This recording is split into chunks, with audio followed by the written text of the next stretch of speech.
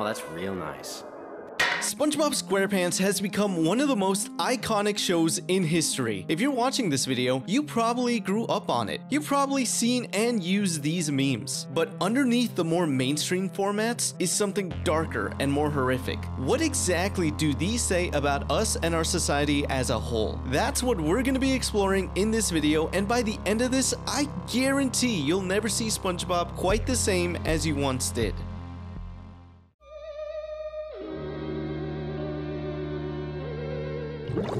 This show has always been a comfort for me. I have so many memories associated with this cartoon. One of my earliest is at this beach here where my parents used to take me to. I had a SpongeBob ball that I would kick around. I didn't know about anything else going on in the world. I didn't have anything worth stressing over. I didn't even know what taxes were. So in these moments here, I was happy. And so, with all of these good memories and more, I was absolutely shocked when I, as a little kid, first saw this picture. This is SpongeBob, an unholy, grotesque version of our beloved Sponge. The first time this name was given to this creature was in a DeviantArt post in late 2006, but this was by far not their first appearance. A month prior to this post, on a still relatively new platform called YouTube, a video titled SpongeBob... Oh. Of course, only after I do my research for this that YouTube decides to take this video down 18 years after it was posted. This video was old enough to vote. In my original script, I even mentioned how I couldn't believe this video was still up. But fortunately for us, we have the Wayback Machine. Just a heads up, there is a jump scare that happens a bit after the start, so feel free to lower your volume if you want. Are you ready, kids? Aye, aye, Captain! I can't hear you! Aye, aye, Captain! Oh! Who lives in a pineapple under the sea? SpongeBob SquarePants! Absorbent and yellow and porous is he. SpongeBob SquarePants! If nautical nonsense be something you wish, SpongeBob SquarePants! then drop on the deck and flop like a fish! So, to recap, the video opens with a hand-mouth lip-syncing with Painty the Pirate as the show's intro plays. Then, for some reason, there's a picture of two obese kids as the children's chorus responds to Painty. We go back to the hand-mouth and then back to the chorus, with a picture of Bill Maher dressed up as an impaled Steve Irwin for Halloween, a month after Irwin's death. I genuinely don't know what to say about this right now, so... As the video continues, there are some seemingly harmless and normal drawings of SpongeBob when the kids say his name. One of them being a picture that looks like it was taken from the show, given how on model it appears. But after the line, then drop on the deck and flop like a fish, we get a terrifying close-up. The screen goes black. For a single frame, this Tom DeLay face is shown. At the time, it was a popular face that would be used online to show disappointment or disapproval. Afterwards, this picture fades in and is altered as the show's theme song plays in reverse. Crew drawings after crew drawings are showed until the last remaining semblance of childhood is ripped away and the video gets more intense. As more drawings are shown, the audio repeatedly changes. Of course, this is merely a compilation of these sorts of images. They originated from 4chan's Beatboard, which was their sort of random content space. That means that, basically, anything that isn't illegal was allowed to be posted there. And these images grew in popularity. So much so that one of these actually found its way into an official Nickelodeon-backed SpongeBob SquarePants product. The 2009 Flash game, Tidy Whitey Tumble, was made to celebrate the show's 10-year anniversary. It's a pretty standard online game, but hidden in its files is this image of SpongeBob, or rather, SpongeBob. It's not used at all in the final version, so it was probably just placeholder art, but still, it's technically in the game. Once again, an official SpongeBob game. That's how large this meme's reach has been. In fact, that reach goes even further because this is actually the second time within a month I've brought up this exact SpongeBob instance. But anyway, as these types of images became more popular, they'd be the focus of more videos that rake in hundreds of thousands of views, which for the time would have been astronomical. People would also try to branch out of the compilation trend and create something new. Take for example, Journey of SpongeBob, an original abstract video that could fit right in at any contemporary art museum.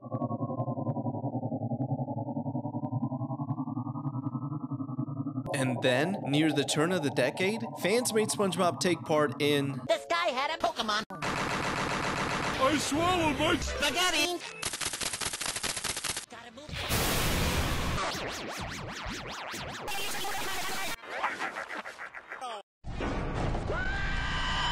YouTube poops. They were loud, Want to hear one of my secrets? raunchy, and sometimes creepy edits of scenes from the show. Because of the randomness element, you never quite knew what was gonna happen next. It could be an innocent joke, or maybe something that would never be in the original show for obvious reasons. That might not seem so bad, but there are more graphic and violent examples out there that I definitely can't show you without YouTube getting mad at me. So, what does this all mean exactly? Why did SpongeBob and SpongeBob Y2Ps become so popular? At this point in time, lots of kids who were growing up on early SpongeBob were getting into their teen years. Quite frankly, the answer is simple. They wanted to be rebellious. They wanted to be edgy. They were getting older and felt like they needed to reject childish things like this show. Here was something that's brought so many good memories to these viewers, but in their angst, they felt a need to twist it, to grotesque it. The show itself regularly uses what are called gross-ups, where a highly detailed still image is shown for effect. That's where the idea behind SpongeBob came from, except because these fans were getting older, they needed to push the boundaries of these gross-ups far past anything that could be shown on children's television. This and YTPs were a form of self-expression, a visual representation of childhood receding. But there's something else here that was happening, a more extreme version of what I just talked about. At the time, we got our very first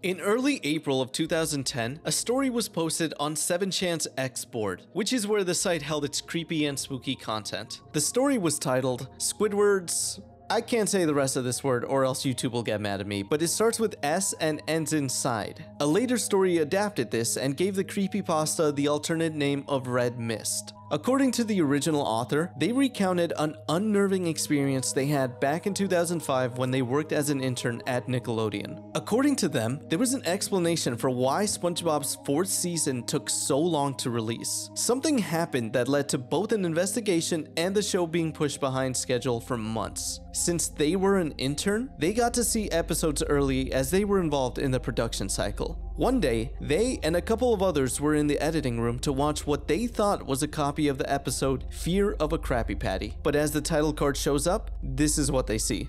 As odd as that may be for us, they rationalized it in the moment and didn't think much of it. This is because since it's not the final product, the animators would put up other title cards as a joke. For example, the episode where SpongeBob and Patrick adopt a scallop, Rockabye Bivalve, had the internal title card, How Sex Doesn't Work. The episode revolves around Squidward's big performance at a concert, but as you can expect, he ends up disappointing the crowd, so they harshly boo him, with all of them having these hyper-realistic eyes. And in the crowd, also booing, is SpongeBob. You don't need to be an avid watcher of the show to know that this is very out of character for him. It was the last straw for Squidward. Back at home, he's depressed and humiliated. While he's intensely sobbing, there's a growing forest breeze and a deep laughter in the background. As the screen twitches and blurs, something shows up for a single frame. They rewind to see what it was, and they are shocked by what they find. It's a photograph of a child's mangled body with their intestines laying out. Besides them, there's the photographer's shadow. No one in the room knew what to make of this, so as they were desperate for a rational explanation, they assumed it was a sick joke and continued the video. Squidward was still crying as realistic blood trickled down his face, all while the background noises intensified. Another still image was shown, and when they went back to see it, it was a photo of a different child that had met the same fate as the other. Upon seeing this one, the author had to choke back vomit while someone else ran out of the room. They once again resumed the video. The whole thing is silent now as Squidward puts his tentacles down to reveal his bloodshot eyes. He just stares forward at the viewer for a whole solid 10 seconds. Afterwards, he starts crying more and more fiercely as it becomes mixed with his screams and the returning background noises. Once again, there's a still photograph that appears for a moment, but this time, it's over 5 frames. It's a different child. As they play through it, they realize that the frames are slightly different. They play out like a gif of a man pulling out intestines. The story's author at this point lost it and threw up all over the floor. The sound editor called it there and stopped to call the show's creator, Steven Hillenburg, to take a look at what's going on. Once he arrives, They continue watching. Squidward is silent again as he stares, but then the camera pulls back to reveal that he's holding a shotgun. A deep voice speaks. Do it. Without hesitation, he puts the barrel in his mouth and... The aftermath is animated in a realistic manner, and the final 5 seconds are just of his lifeless body on the bed. Hillenburg was livid and demanded to know who was responsible for this. Only the post author and a few others stayed behind in the room to rewatch the whole thing with Hillenburg. They had no answers on who edited the episode, but they were sure it was intercepted after the animation studio sent it over to them. Nickelodeon's own chief technology officer was called in to figure out what happened. They checked all the equipment involved to make sure nothing was compromised, but everything was fine. Police were also brought in due to the photos that were included, but nothing came out of that either. No child was ever identified. To this day, no one knows how exactly this happened or what it all meant, as the company swept the entire incident under the rug. Now, this story is obviously false, but I was a kid when I first read this on my phone at like 3 a.m. at night. So for a time, I believed it, and it wasn't like how I just showed it to you. It was just a wall of text, and I'll always remember when I finished it, I scrolled down one last time, and the very last thing on the page was this picture, and I threw my phone across the bed. For further context, I had unrestricted and unsupervised internet access growing up. I've seen stuff. That's probably why I'm now so desensitized to anything horror related, as I have a hard time getting spooked by, well, anything. But despite all of that, this picture of Squidward, it scares me. Or rather, it did. I've looked at it so much while making this video that I feel nothing towards it anymore, so yay.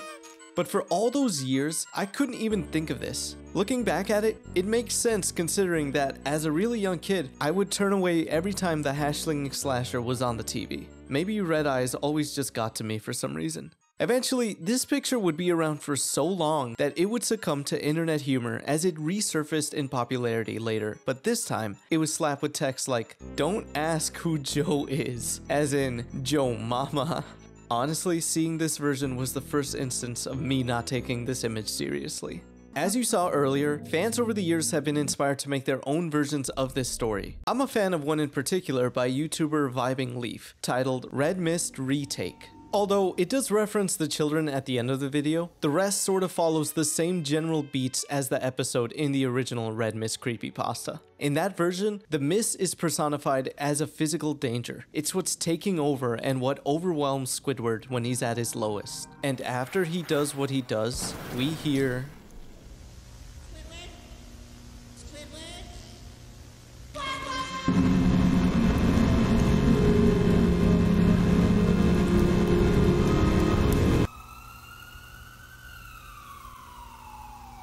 There are a few interpretations out there of what the mist represents, with the most popular being a depiction of depression, as its strength directly correlates to Squidward's emotional state. There's more that happens afterwards, but we'll talk about that later. The original story's reach has gotten so large that years afterwards, it would even get the attention of Nickelodeon themselves. In 2019, an episode named SpongeBob in Random Land would air. The basic premise is that he and Squidward take a delivery to Random Land, a place that defies all forms of logic. While there, Squidward opens a bunch of doors that lead to alternate realities of himself. One of them being...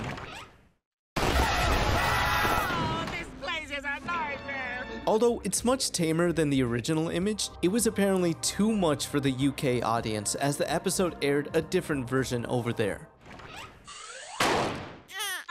However, the US would also begin airing this alternate version going forward, even in the season's DVD set. Fortunately, the original scene was kept for all streaming services. According to a member of the SpongeBob crew, this change was due to standards and practices deeming the reference too much for kids' television. But that didn't stop them from allegedly sneaking another reference the following year. At the start of season 13's A Place for Pets, Squidward gets 2 red soda cups stuck in his eyes. He then faces forward for a moment in a very familiar way. As I mentioned earlier, a reason why stuff like this gets popular is because the original audience that watched as children was getting older. The original author of the main creepypasta themselves even cited this as a reason for why they wrote that story. I was hoping to use the feelings of the people who grew up watching it against them. taking something familiar and safe and making it not so much. I figured by now a lot of kids grew up watching SpongeBob, aired in '99, wrote this in 2010, and would be the ones viewing the Chan boards. I figured those who grew up on it would be more likely to be interested with something familiar. That's why these kinds of things are so effective. Why an image like this was able to stay with me and many others long after seeing it. I don't think it would have been as effective if it didn't have this character and if it were 100% original. Another example would be this picture from the creepypasta, the bootleg episode, which revolves around a found copy of the episode Dumped. But in it, there's a lot of distorted images alongside blank screens, but at a certain moment, there's this scene with SpongeBob's face. Bloodshot eyes, no mouth. As the story goes, if you stare at it long enough, it'll blink. In the story, the lives of the 5 teenagers who discovered it were forever changed for the worst. Altered images like these take visuals that we're used to seeing and force those feelings of comfort out the door. Something similar I want to mention here is the Bikini Bottom horror webcomic by artists still in the simulation. Although it's not a creepypasta, it does deserve to be talked about here for a bit. The first page exploded in popularity in 2019 when it was originally posted to the I'm Sorry John subreddit, which is basically monster horror, eldritch horror, Garfield. If you want to learn more about that specifically, I highly recommend you check out Super Eye Patch Wolf's What the Internet Did to Garfield. It goes much more in depth into this specific genre of horror, and it actually partially inspired this very video. But anyway, this comic explores an alternate version of the show as we know it. One where Patrick becomes a terror after realizing that the Krabby Patty's secret formula was actually made out of starfish meat. Mr. Krabs had taken a part of Patrick, which grew out to be its own starfish, and held it captive for profit. As you can tell, the visuals get very disturbing, at least compared to how these characters are usually portrayed. The whole thing itself is worth a read as it takes some interesting turns, but when doing research for this video, I realized something. This right here is a sort of evolution of SpongeBob. Instead of it being an edgy, in-your-face kind of crudeness, the visual horror is more controlled. The grotesqueness of our beloved characters serves a purpose. Here, it's attached to a deep narrative, one revolving around the will to persevere and survive.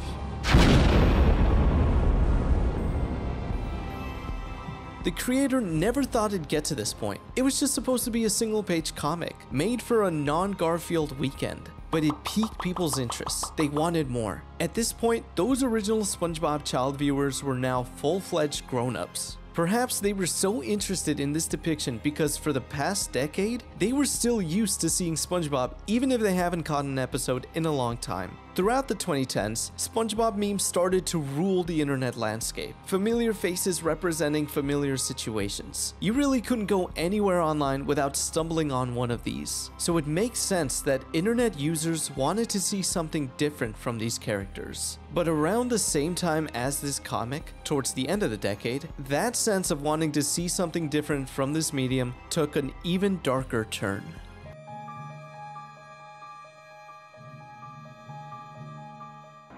What's that? Someone's coming! We're getting closer. I just gotta act natural.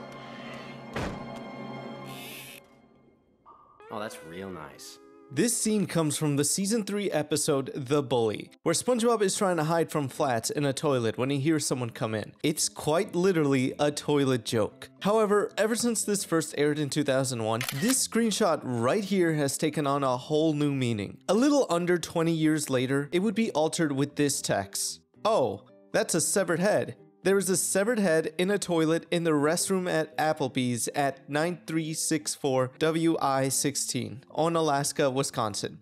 If we go over to that specific Applebee's Google Maps page, you could see that the top 2 things most talked about in reviews are a head and a toilet. Some of them even have responses from Applebee's apologizing and wanting to make their next visit a 5-star experience. Even for reviews that say the food and staff were amazing, it was just the head in the toilet that got to them. There obviously was no severed head at Applebee's, and there never was. Or at least I hope there never was.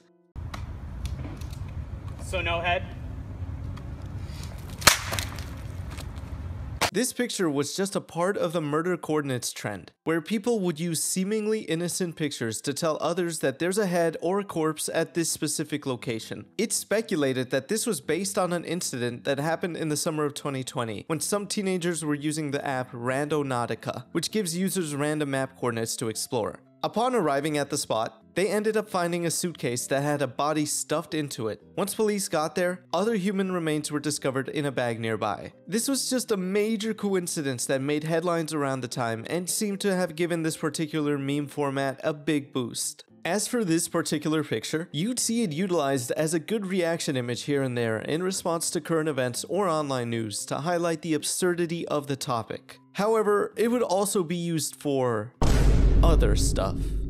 As this Twitter thread by WitchDoctorDB puts it, this one image has exposed me to numerous rabbit holes and the most morbid case of murder that I've heard about in years. That basically sums up my own experience with it too. In fact, this particular one, oh, that's a real burnt corpse. Half-Life 2's Corpse 01 MDL uses a real burnt human body face for the texture. This image partially inspired not just this video, but the 2-hour-long creepy video game Easter eggs video I mentioned earlier. Most others like this one are in the same vein, where they're used as a vehicle to let others know about something weird, usually something morbidly interesting. Let's go through some of them together.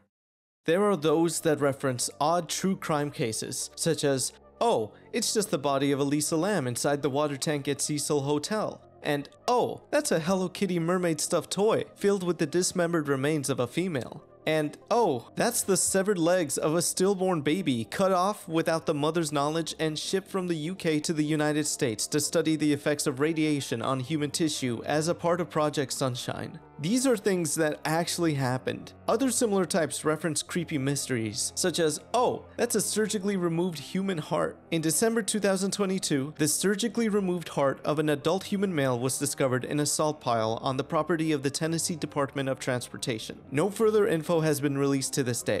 And oh, that's half of a human brain. In January of 2000, a worker at a sewage treatment plant in Bethlehem, Pennsylvania discovered half of a human brain inside a catch basin. Authorities determined that it had not been there long and that it had not come from a hospital or research lab. No DNA match has been found. Again, real dark things that have happened that would get someone interested in looking this stuff up. Then there's the ones that just point out something odd or shocking, usually an online thing. These are pretty much self-explanatory and straight to the point, so let's get to the real juicy stuff. The conspiracies. Oh, that's simulated sentient life with full emotional awareness. There are leaked confidential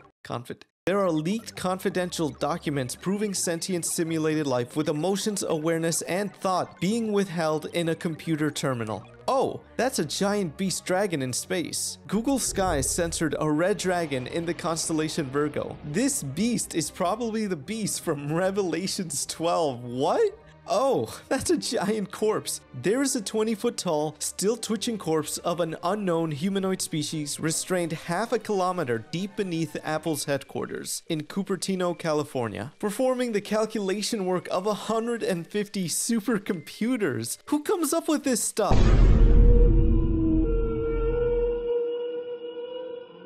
Obviously, these are made up and can actually be debunked pretty easily. There's no ancient civilization of Kepler 442b, there's no leaks regarding life on the subsurface ocean on Jupiter's largest moon, and there isn't a buried Nephilim's location on Hillary Clinton's leaked email server. Why would there be documents pertaining to the resurrection chamber of Gilgamesh, the location of his body, and the location of the buried Nephilim? Huh? A reminder that all of this started with a joke about seeing something in a public toilet. It's evolved to become a medium for morbid curiosity, and that's why it's gotten so popular. Humans are naturally curious, and stuff like this just itches that part of our brain that wants to know more. We're no longer children. We can deal with the grim, hard truths, the dark realities out there. Or can we?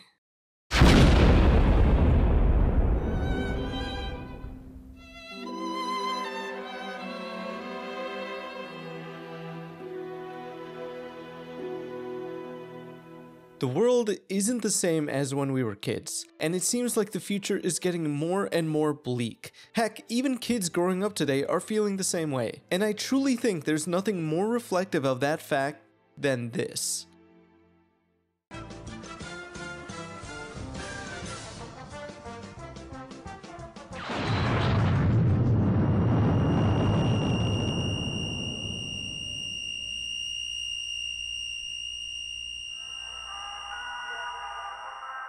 This is Mr. Krabs' final hours. The dancing footage and audio is from the season 3 episode Clams, where they're celebrating finding Mr. Krabs' missing millionth dollar. This altered version has been around since before 2016, and as you saw, there's a big mood shift once the nuclear bombs go off. As the music dampens and destruction takes up the background, they're still dancing, even after their expressions change.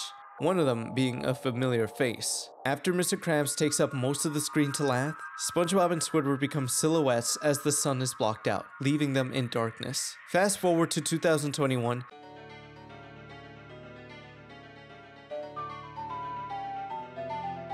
Final hours from The Legend of Zelda Majora's Mask. That's yet another childhood element added to this. At around the same time, it would grow in popularity as it's accompanied by texts like, "The United States and the People's Republic of China will engage in a nuclear war which will cause the collapse of both superpowers on June 28, 2027.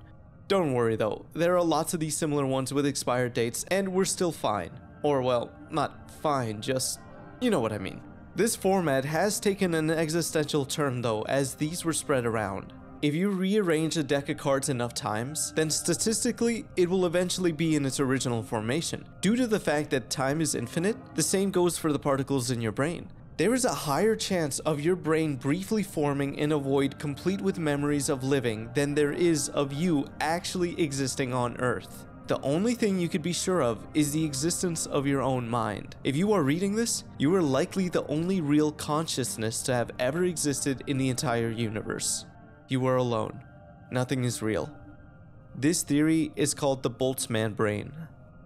There's also the cosmic horrors of our place in the universe. We have been trying to contact otherworldly life for decades, sending out radio signals and satellites containing pieces of culture from around the world. Yet, we've hardly had anything that could even be considered a response. In nature, when a dangerous animal is in the area, other animals grow quiet as to not alert attention. What if life is more common than we thought? But they are hiding. They are laying low so as to avoid a malicious entity hiding in the cosmos. Yet here we are, crying out into the darkness, begging for attention. Perhaps we've stolen this entity's attention. Maybe it's on its way.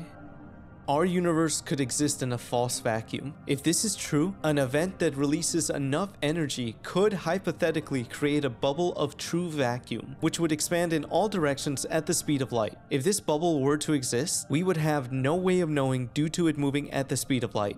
It would also obliterate anything it touches, as the bubble contains incredibly high amounts of energy and could rewrite the basic structure of matter itself. At any moment, you and everything else on this Earth in this solar system could be destroyed. There is no way to predict this. There is no way to stop this. It's not even an inevitable fate you must accept, for it may not even be true. Savor every single moment you live, because it could be your last.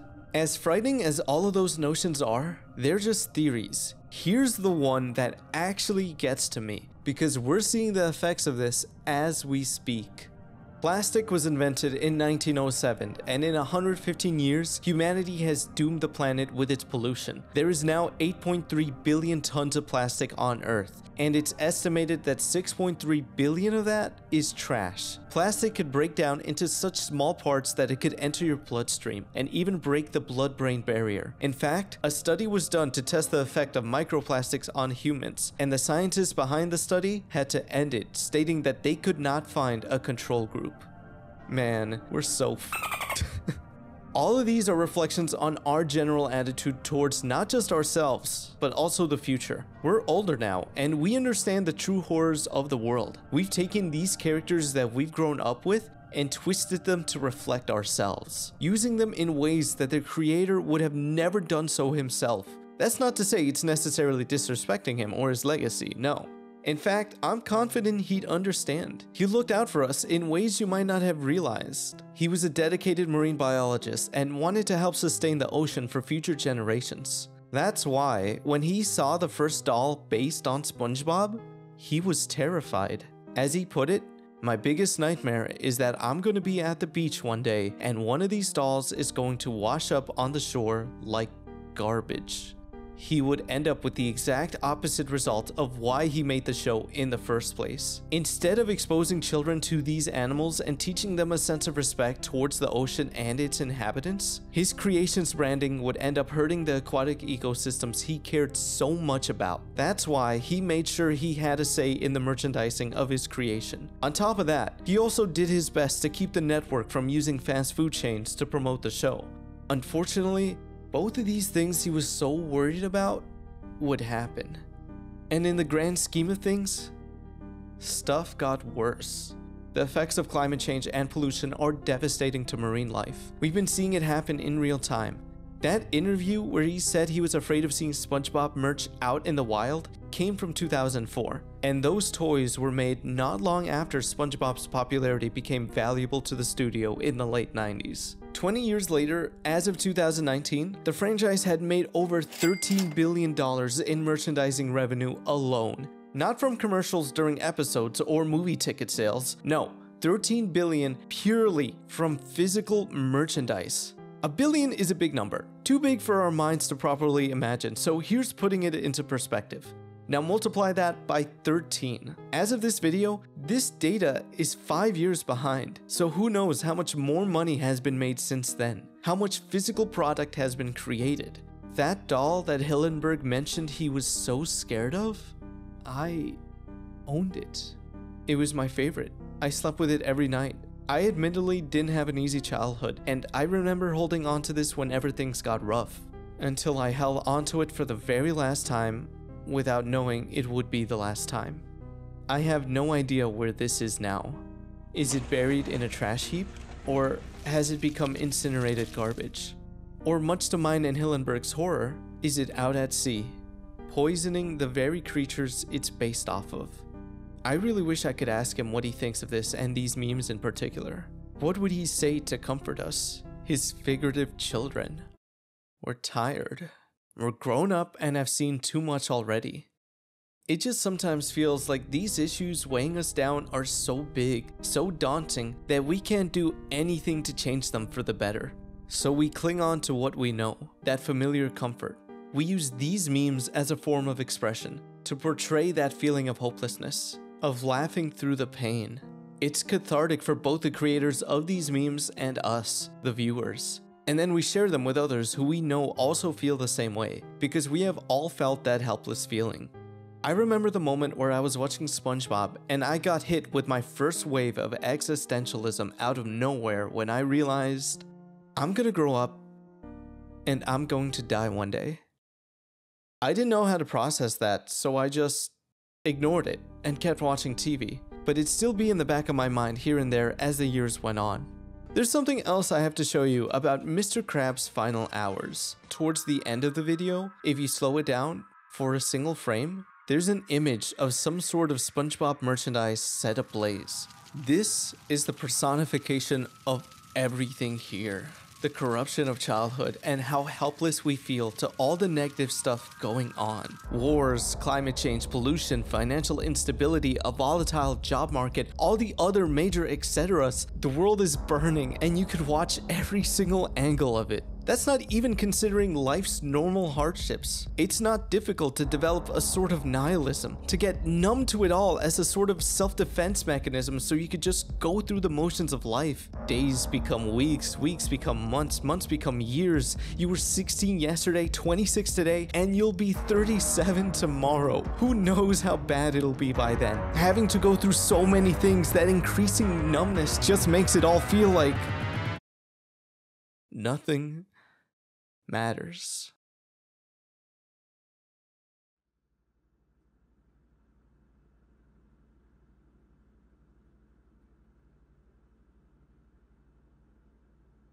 When I first set out to make this video, I didn't think I'd get this deep into it. I honestly thought it was just going to be a sort of meme recap. You might have expected that too. But along the way, I found myself in more and more unexpected places. SpongeBob is everywhere in our online lives. We see him and others almost every day in so many different forms. We grew up with these characters. They're the most perfect, recognizable stand-ins for us and our situations, good and bad. Like I mentioned in my first SpongeBob video, this show is a shared experience. It's something that links all of us that grew up watching it.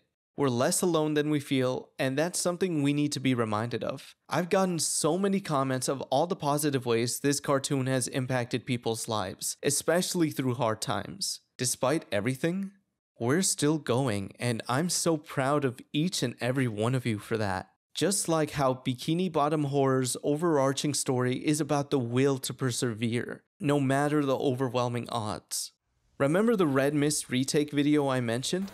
That ends with SpongeBob and Patrick. They reminisce about Squidward and how he's gone. As we see that same corruption from the mist start to visually take SpongeBob too in his grief, it's Patrick's words and companionship that pulls him out of the mist's grasps. The story ends with them looking out at the horizon in what is the brightest scene in the entire video. These are fan-made creations that acknowledge the simple fact that life isn't easy, but it's the only one we have. Our individual existence is a statistical impossibility, and yet, here we are.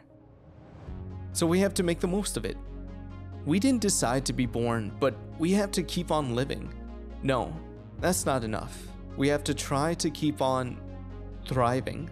As dark and depressing as these memes have mirrored our own lives, it's important to remember that it's not all bad. Fun facts with Squidward would say, before you were born, you saw, heard, and felt nothing. That could happen after you die too. This short lifetime could be your only and temporary escape from the void. Take care of yourself and each other. Spend time with your loved ones and with your passions. Enjoy those moments because you won't always be able to. Thanks for watching.